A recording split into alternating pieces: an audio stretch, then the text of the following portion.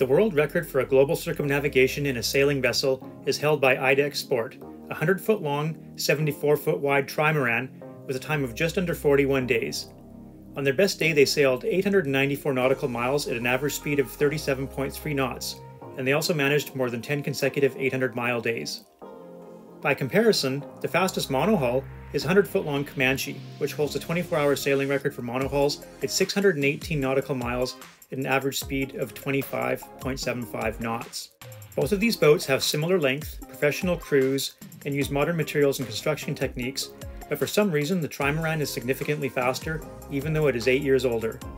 But what is it about trimarans that makes them so much faster than monohulls? In order for any sailing vessel to move forward, something needs to prevent the sails from simply blowing the boat over with the lateral force of the wind. This is called righting moment, and a big part of the difference between the two types of boats. A monohull typically gets its righting moment from a lead weight that hangs from the bottom of the boat, which also requires the boat to have a reasonably wide beam to lever against to keep the boat upright. Instead of a lead weight, the trimaran uses flotation to achieve righting moment. As the leeward float, or ama, buries into the water, it's the weight of the boat itself that keeps the mast upright. The key difference with these two approaches is that the lead weight of the monohull only provides more righting moment as the boat heels over, but this also causes the sail to spill wind. At some point, the boat will achieve a balance point, but that's not when the mast is vertical where it catches the most wind. On the other hand, the trimaran has maximum righting moment, with the boat being somewhat level and the mast almost vertical without spilling wind. In other words, the maximum righting moment of the trimaran more closely aligns with the optimum position of the sails to harness the wind.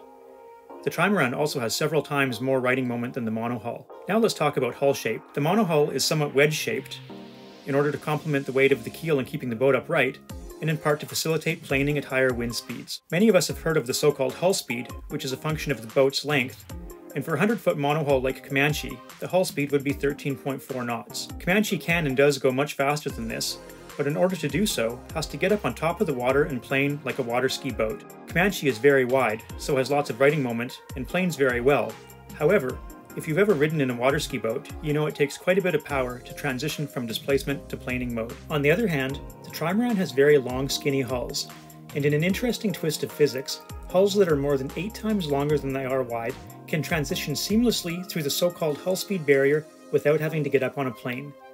They can also sustain very high speeds with very little energy. This is also why warships are typically very long and skinny. Skinny hulls also tend to pierce straight through waves, which is much more efficient than riding up on one side and slamming down on the other like a monohull. So that flat bottom that facilitates planing in the monohull ironically also exacerbates the slamming problem in waves, slowing the boat down in any kind of sea state. Finally, we know that the motion of the boat always drives the apparent wind forward as compared to the true wind.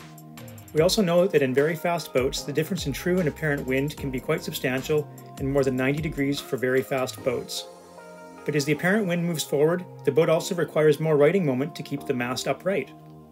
As the monohull accelerates, it begins to heel over in order to extract more righting moment from the keel, but this also causes the sails to spill wind. The trimaran, on the other hand, has maximum righting moment with the mast upright, and the long, skinny, wave-piercing hulls just keep accelerating to ridiculous and sometimes frightening speeds. This is also why very few fast trimarans use spinnakers. Their speed drives the apparent wind so far forward that they are always sailing upwind. Watch this next video to see why.